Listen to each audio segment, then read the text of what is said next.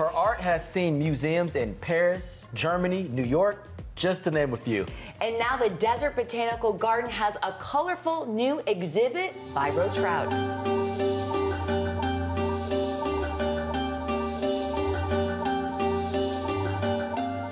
Our new exhibition this fall is Playing with Stars, Rotraut at Desert Botanical Garden, and it's made up of 13 monumental sculptures and an interior gallery exhibition. This artist is Rotraut Klein-Moquet. She is better known by her mononym, Rotraut. She is a German-French visual artist. She's known for her distinct non-objective style, meaning that she has a very abstract style to her paintings and sculptures. She has a certain amount of playfulness and joy in her work, and that's what we're really focusing on here at this garden exhibition.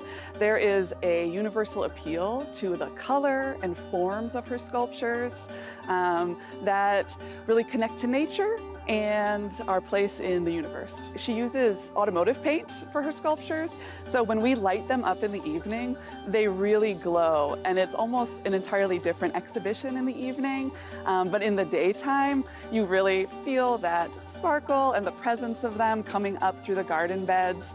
So it's a special exhibition to see at any time of day. Art galleries and museums, our artists that we show here are well versed in those areas. You know, they've shown their work in museums and art galleries, but showing them here at the garden, it opens them to this whole new audience. It allows us to share this phenomenal worldwide artwork with our visitors. This show is especially appealing to children and families.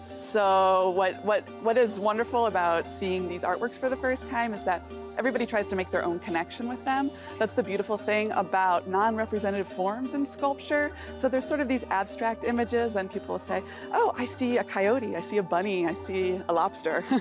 And it really allows that space for imagination and creativity. The Desert Botanical Garden is located at 1201 North Galvin Parkway.